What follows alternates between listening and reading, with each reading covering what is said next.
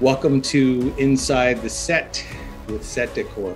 Inside the Set is a series that focuses on the design and decor of stories that excite us and ignite our imaginations when we get to discuss the collaborations between production designers and set decorators and get to hear firsthand accounts of how these works of art came to be. From their inception, ideas on a page, to completion, where we get to sit in the dark and experience them collectively.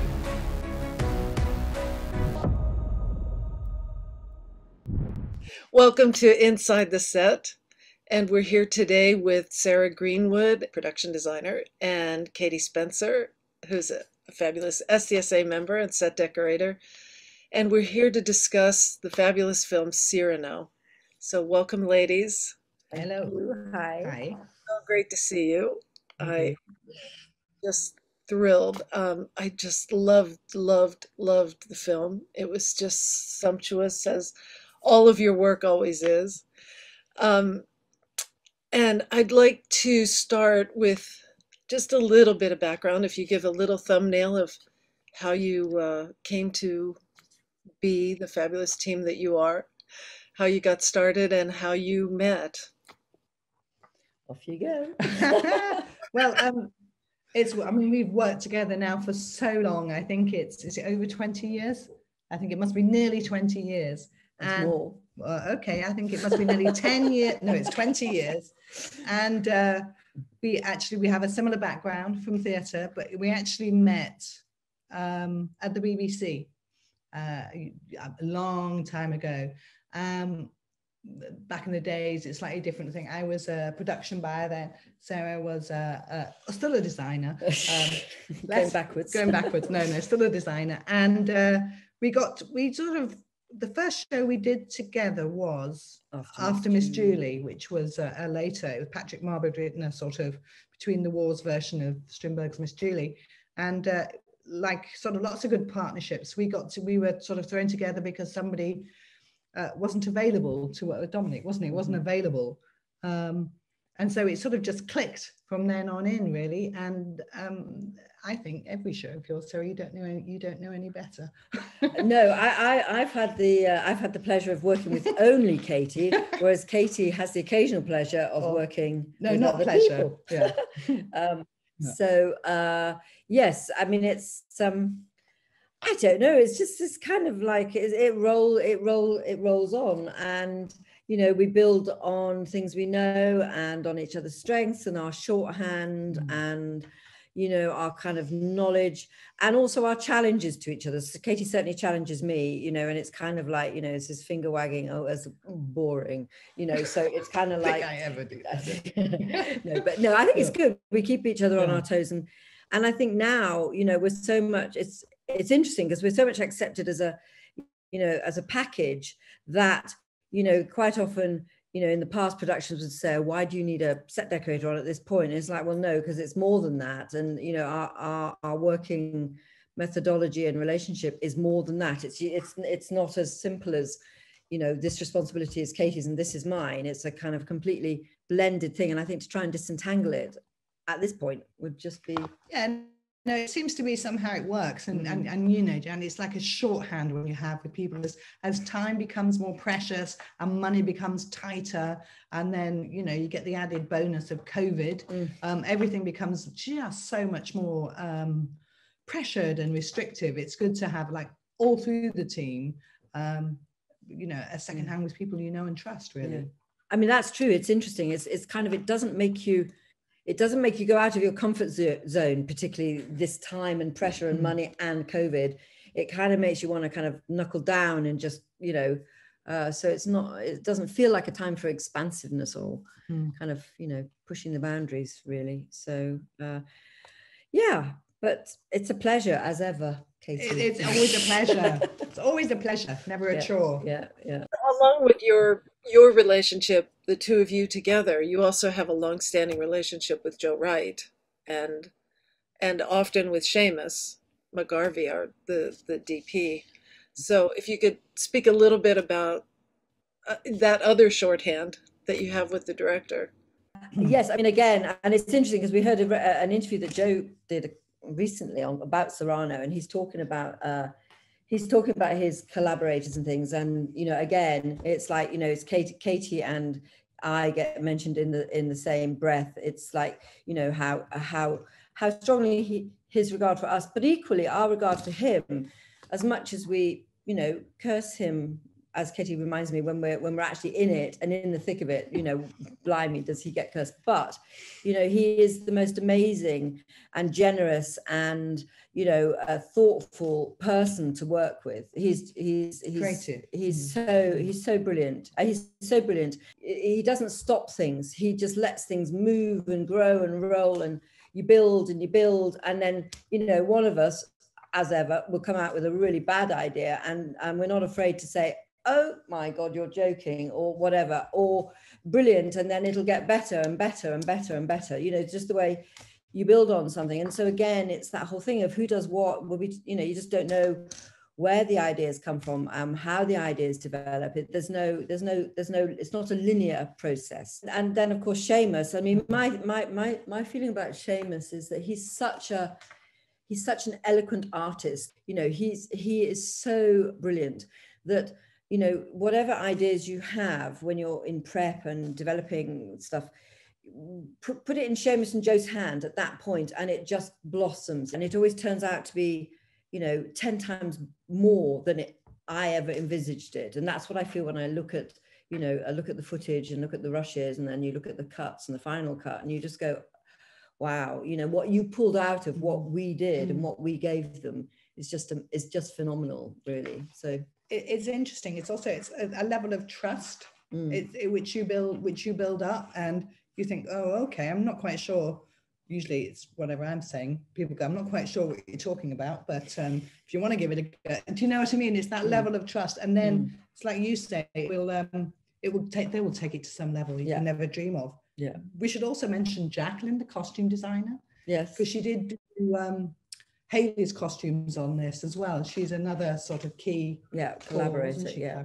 And you know, so she did Roxanne's costumes, and Massimo, he did the rest of the costumes, but he very much kind of followed in Joe and Jacqueline's kind of, you know, there's a feel about them that it felt they were so much part of it, you know. So you know, what he did, I thought was so beautiful, you know, and the layers of the class structure that he, you know, that was illustrated by the kinds of costumes was just brilliant. But Joe, you know, Joe's a lot to do with that. And also Joe is a lot to do with, he learns very quickly, Joe. And you can see that he's learned a lot from Jacqueline. I saw an interview with he and Seamus, and they both spoke about how emotional this story is, and that really comes through. And I think that a lot of it starts with your relationships, you know, that you all trust your instincts, and you're all woven together, your instincts, and it's just fantastic. I want to ask Sarah, how on earth did you end up choosing Sicily? How did you just like fly around the world and find the right spot? If only. I mean, we do fly around the world, and you're always putting stuff in your back pocket for later. It's kind of like, okay. So in fact, we were in Sicily about 3 years ago, in 2019, I think, or something like that, scouting for Beautiful Ruins, which is another fantastic book, a fantastic film that unfortunately so far it hasn't been made. But we did have the most amazing 6 weeks going down the Amalfi Coast, through Liguria, then down to Capri and over to Sicily. And when we were on the Amalfi Coast, we went to somewhere actually that we'd shot on for a Chanel commercial with Joe. We went there. Joe wasn't directing this film, so we went there to recce it, and we were talking to the owner, and he said, "Oh, you know, you're going to Sicily? Oh, you must go to, my friend has a cannoli shop in a town called Noto." Okay, pack that away. So we head down to Sicily, and in fact, we were looking for coastal places in Sicily. And then our location manager said, "Oh, we were not far from Noto. Do you want to go and have a cannoli?" It's like, yeah, let's go and have a cannoli. And that was it. We arrived in Noto, and I mean, I knew that southern Sicily was an amazing baroque, you know, for its baroque architecture. It was phenomenal, second to none. I knew all about that, but I never in a million years thought that there was going to be a place like Noto, which is in fact a UNESCO World Heritage Site. And the whole center of the town is baroque, literally. And the reason, and it's just kind of virtually untouched. It's kind of, what happened was there was a terrible earthquake in Sicily in 1690. And in 1692, they started to rebuild, you know, and there it is, and it still stands. And in the way of, you know, Italian architecture anyway, it was not over renovated through lack of money. It's not been built over or knocked down because was an impoverished part of Sicily, you know, so it's there. And it was just like, my goodness, just looking at this place, everywhere you looked. So we had our cannolis, we took lots of photographs, and we moved on. Right? And very hot. It was very, very hot. It was like 90 degrees. And so then we moved on. And when we came back at some point, I showed these photos to Joe, you know, just saying, you know, this is an amazing place. And he said, well, if we ever do Cyrano, we're going to go and do it in Noto. And that was it. So that little seed was just in there. And then lo and behold, you know, 2-3 years later, he says, remember that nice town in Sicily, you know? And so yeah, so the trip that Katie talks about was when we just went back there in the vain hope that it was as wonderful as we remembered. So it was. So yeah, there we were. It was, thankfully yeah. it was, yeah. Yeah. The bakery, the scene where they're kneading the dough and they're doing the sort of ballet, what were the bones of that, and how much did you have to adjust that set? Because it was just phenomenal. I mean, everywhere, the archways that lined up everywhere, but that scene in particular was so emotional. You know, it's actually, the whole bakery sequence is one of my favorite sequences throughout the film, because there's many ways I think it sort of played and it worked. I think just for we're starting off in Ragueneau in the shop to begin with, it had to be sort of like a through narrative throughout the bakery, all the way to that big sort of emotional scene between Cyrano and Roxanne, where he's living in filled with hope. And so to begin with, because it's all about soldiers and army, and we couldn't afford soldiers and army to a huge extent, so we thought, what can we do here? So we'll make them out of gingerbread, and we'll put them in the bakery, and we'll make it like a garrison town. So it looks like they're celebrating their army, like it was a Jubilee or Independence Day or something like that. And to try and make it not look like a French patisserie, but to make it look like a local. So, I mean, that was fun. So we had to design all the sort of the biscuits and the gingerbread and the pie, so they looked like our uniforms. And then we found this amazing baker on the island who then got COVID and couldn't do it.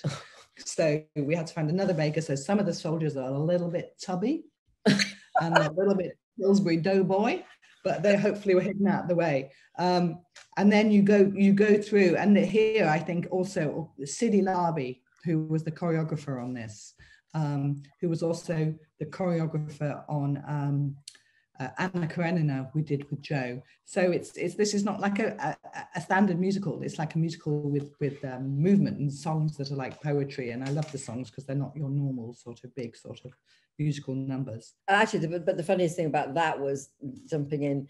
So when they're all around the table, they're doing all of this. So they started rehearsing back in Amsterdam or Antwerp, yeah, way before we'd found and figured out how we were going to do it.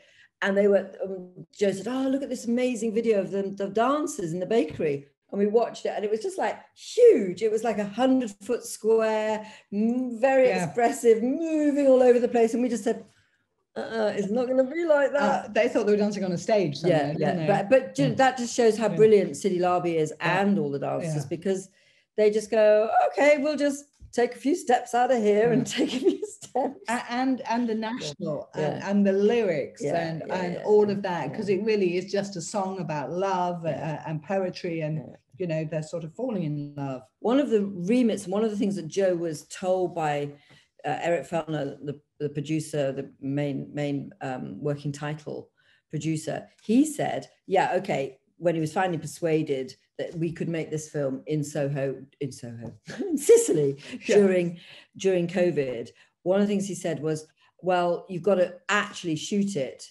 with a core group in one place.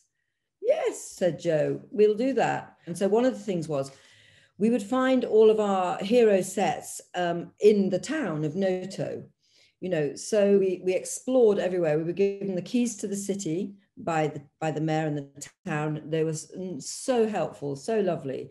And they said, okay, off you go.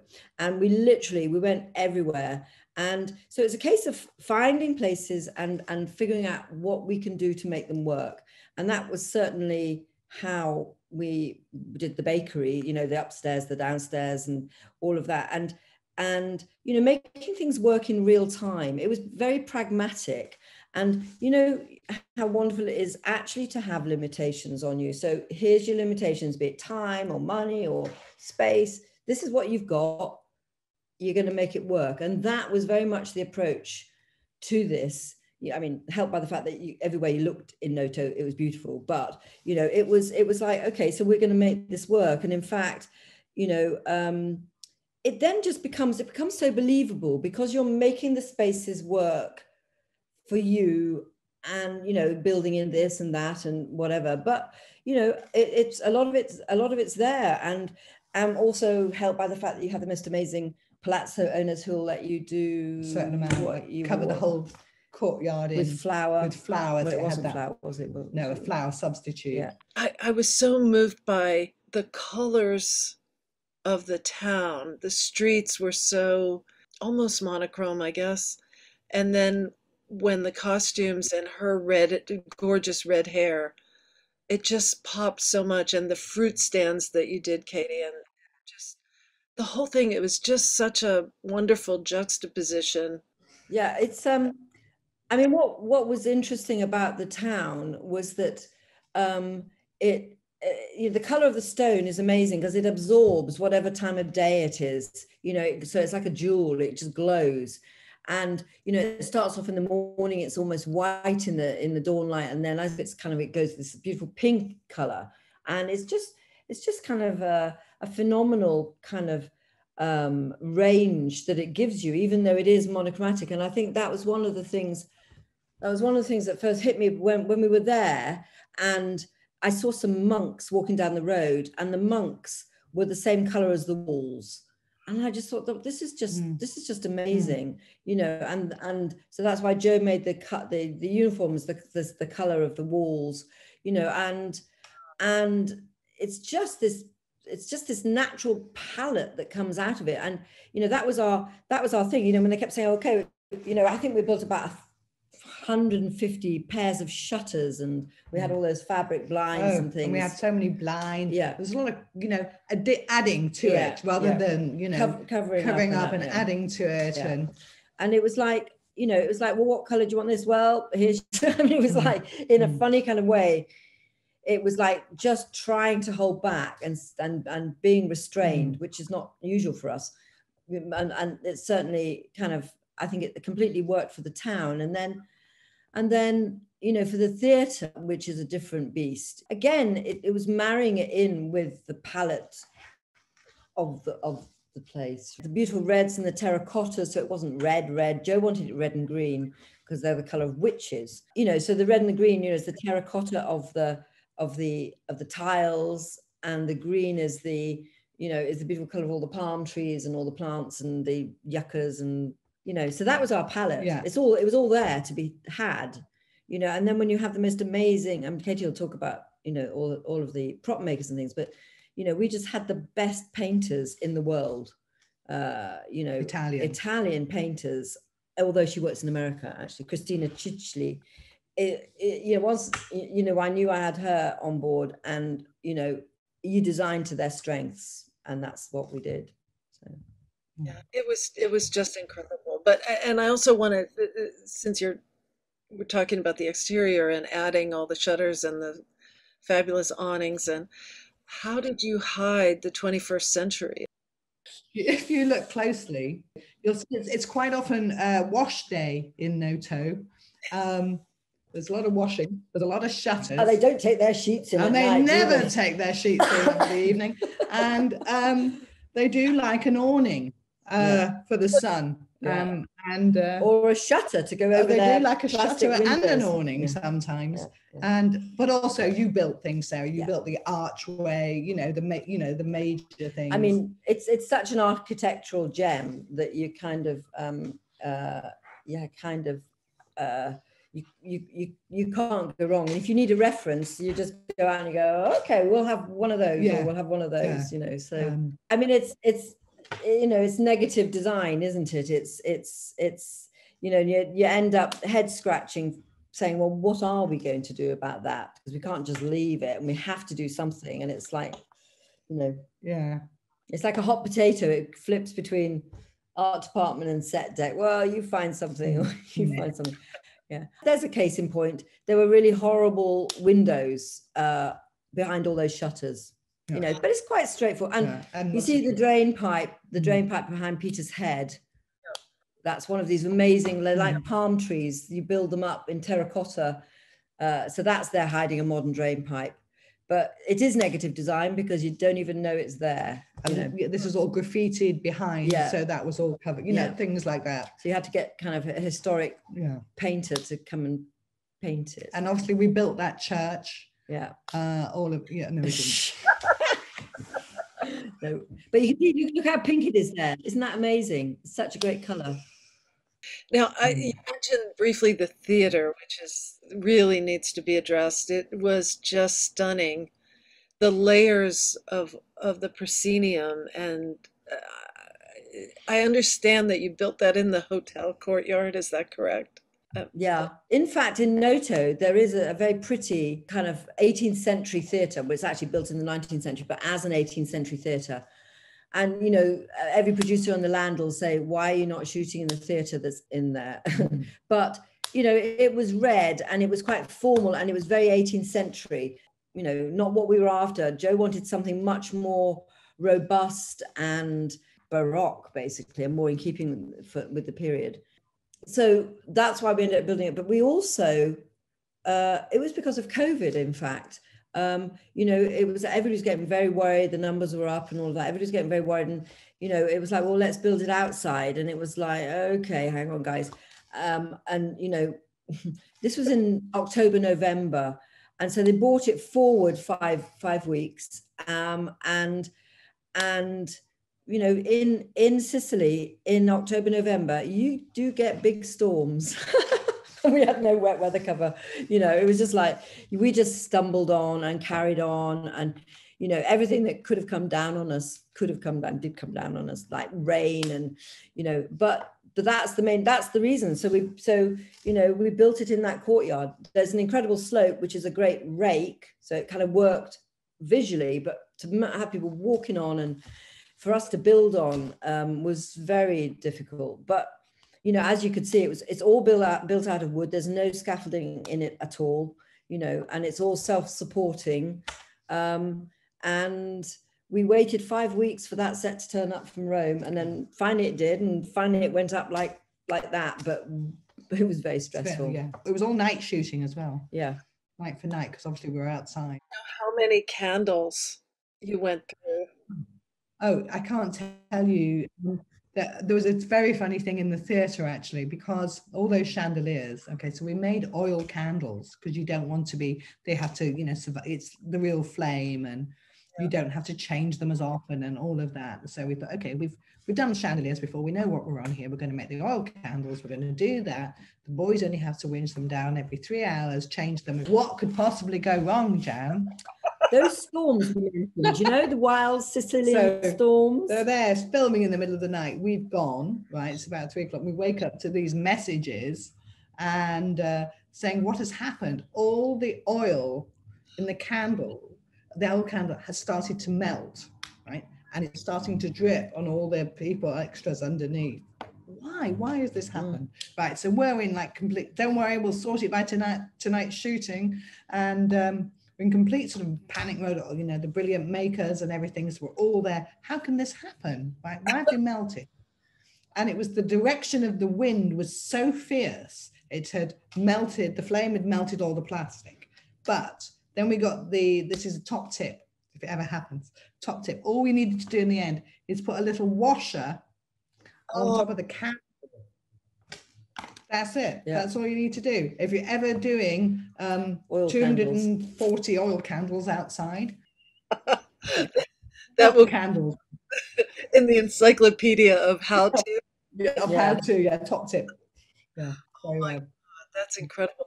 So was it all oil candles everywhere, or no, oil candles up above, in chandeliers, and then it was real candles everywhere else that you could reach. And then with the footlights in the theatre, I mean, Seamus is very clever, and we had a very clever practical electrician. There would be bulbs on one side, and then we made candles with bulbs inside the candle for Seamus and things like that. And then sometimes they were real. So it was a real candle plot. How did you get materials there? I mean, was it all shipped in containers, or did you set up a shop there?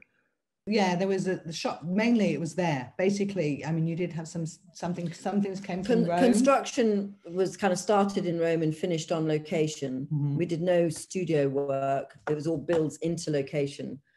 So it's in a way that you'd work out of town. You know, you just set up a workshop in the local farmyard in this case, and you set up. We had great sort of drapesmen, and you know, there's a lot of drapes on this, and great, fantastic makers. You know, some Italian and some that we knew and we brought from the UK, and I think it was harmonious. It was the most harmonious making team, you know, and dressing team, because again it was a few from the UK, only like 4 from the UK, and what you'd call your lead man, and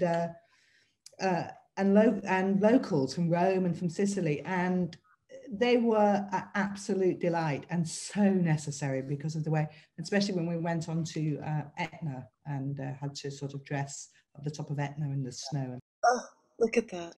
As you can see, that's Etna rumbling away, which she did the whole time we were there. And I'm not joking, the smell of sulfur was extreme. Then it started to snow, right? And this is us on the first set, which we didn't end up on. Yeah, so we ended up, you see the volcano in the background, there's lots of craters. That's the one that exploded on us at the end, which is in fact, that's where we had to move the set to with the... So we were up there. We were up there, and then we went down. So basically it started to snow, and they did assure us that it never snowed on Etna till after Christmas, but of course it snowed. So in the end we had to move, we had to move down to this other area, which is here, where there was less snow, but the snow followed us down the mountain. And what happened here was that, because we're so close to the magma underneath, that in the morning it would be like this, and by the afternoon all the snow had melted because the ground was hot. So continuity was, you know, and we didn't have the time or the money to get snow business out there.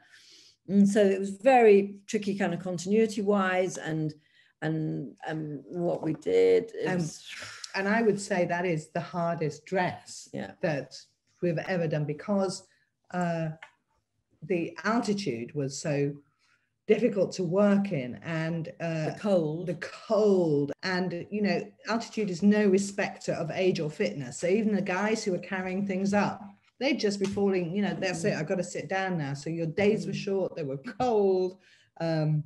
It was just very difficult to work, but it was so phenomenally beautiful, wasn't it? Yeah, it really was. You know, I mean, you're on top of the world there. You're above the cloud level. You're at, I think, 9,500 feet. Yeah.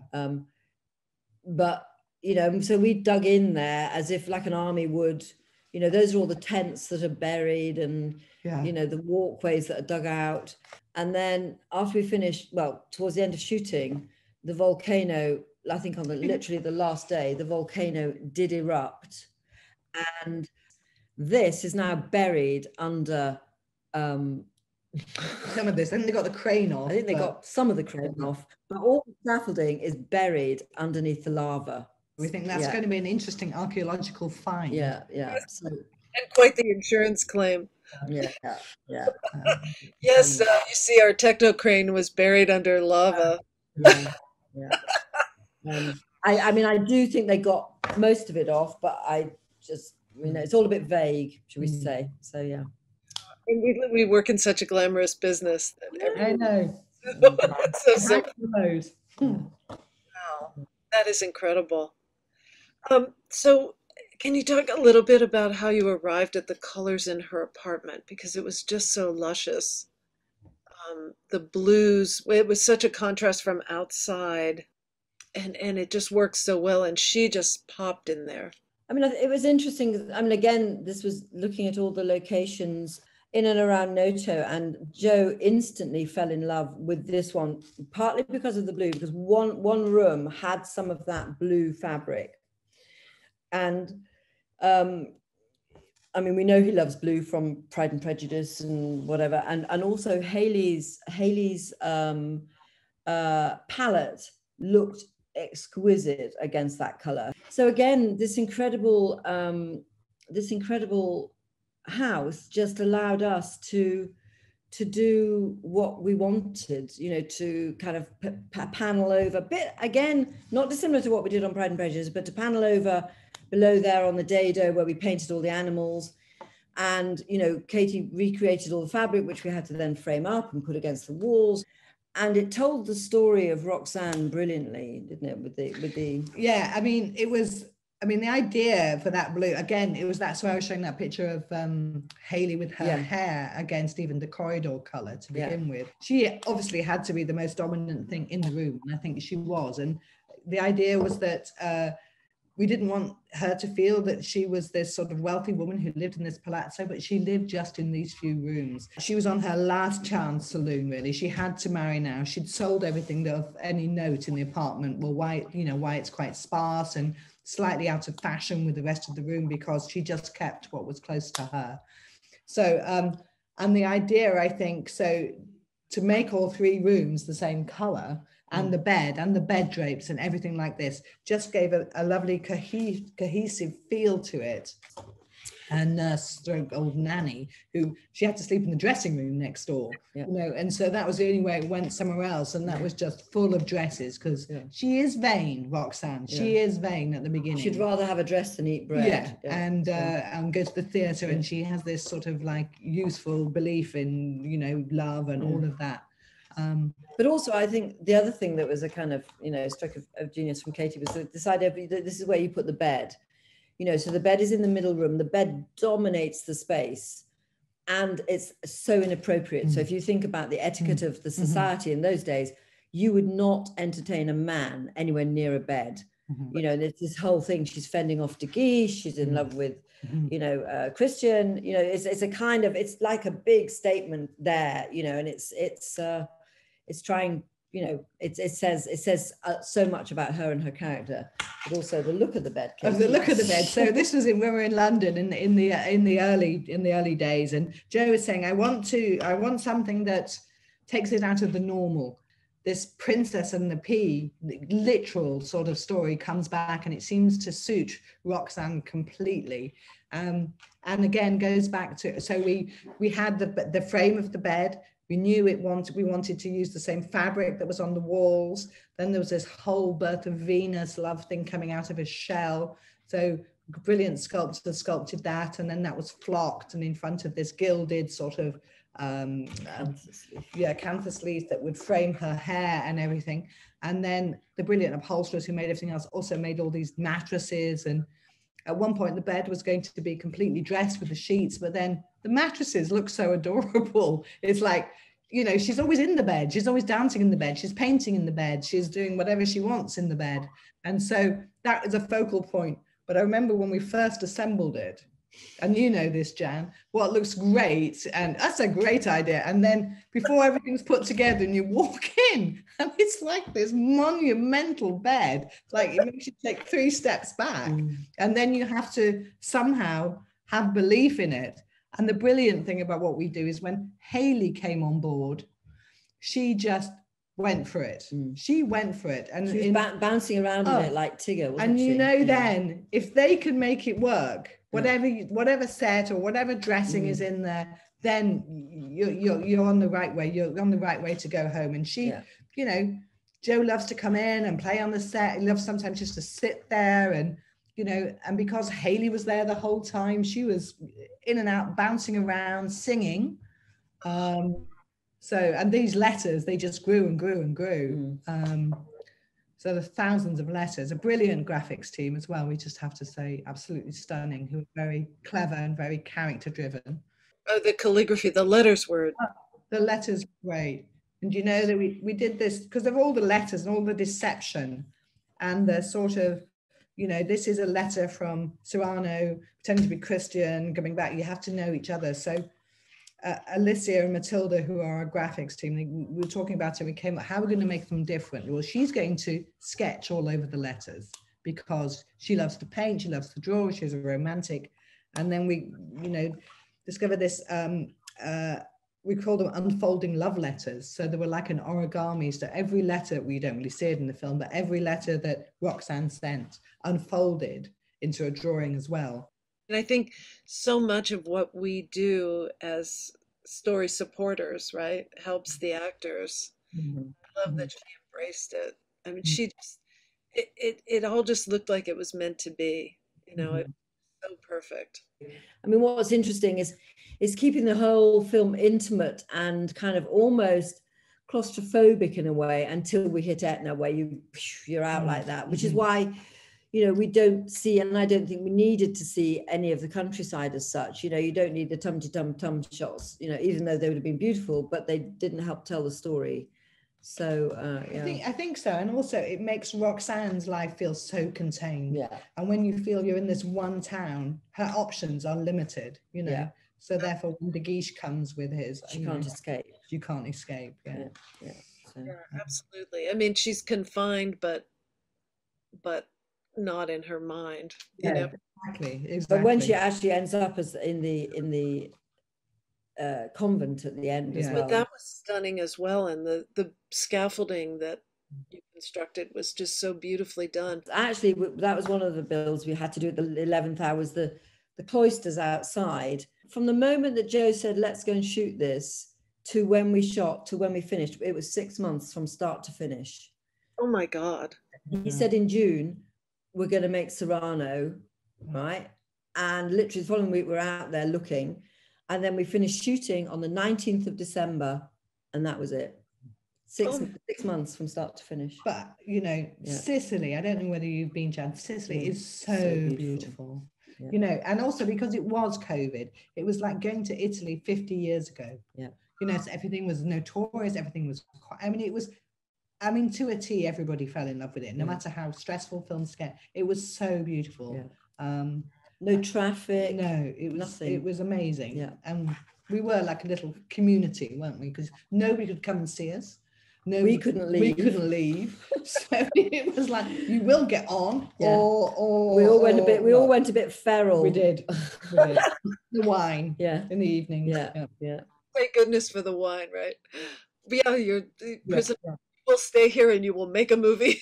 Yeah, exactly. It was a bit like that actually, but it was joy. It was an absolute joy. And I think that shows on the film, you know, that everybody was very tight knit and close knit, you know, with the actors, and it worked. So, you know, I have to say that balcony scene where he's giving the words to Christian. Yeah. Oh my God. It was just the right balance of, you know, I was crying and laughing at the same time. Yeah. Did you find that balcony as well, or did you embellish there that beautiful friezes on each side? So in fact, that balcony was kind of off her 3 rooms, and we built a corridor inside another corridor. And in fact, you know, I mean, Noto itself was so full of the most beautiful balconies, but actually the truth of it is you don't want her to have the most beautiful balcony. You want her to have a balcony that tells the story. So she's at the back, she's over the stables, she hasn't got the money, she's got the back entrance, you know, so all of those things just added up to the story of her and where she was at in her life. And of course everything that happens around, you know, we like farm animals, don't we? We do like a farm animal. We do like an animal. Joe likes an animal. Joe likes an animal. And in Sicily, you've got some great animals. Yeah, they're all local. They're all very local. Yep. But, you know, and again, it just, you know, again, but this is where Joe is brilliant, because he's not going in with a forced opinion. He's very much somebody who can, you know, look at a location or an idea and go, okay, that's great. Let's move it. Let's manipulate it to work. And that's what he did with that location, you know, because normally you'd think, oh, you'd be under the balcony. But actually, his so much better idea is to play that arch. Oh, it's beautiful. You know, and to play the use of the darkness and everything. I mean, it's, as you say, it was funny and poignant and sad and romantic. It's so moving. And you so feel for Peter. Yeah. Sarah and Katie, thank you so much. It's just always a treat to speak with you. This is your, I don't know, millionth collaboration together. Such a labor of love. It's just wonderful. And I just can't congratulate you enough. It was just brilliant. And thank you for sharing all of this with us. We really appreciate it. Take care. Bye-bye. Thanks for joining us for this edition of Inside the Set with Set Decor. Don't forget to subscribe to our YouTube channel and visit our website, setdecor.com.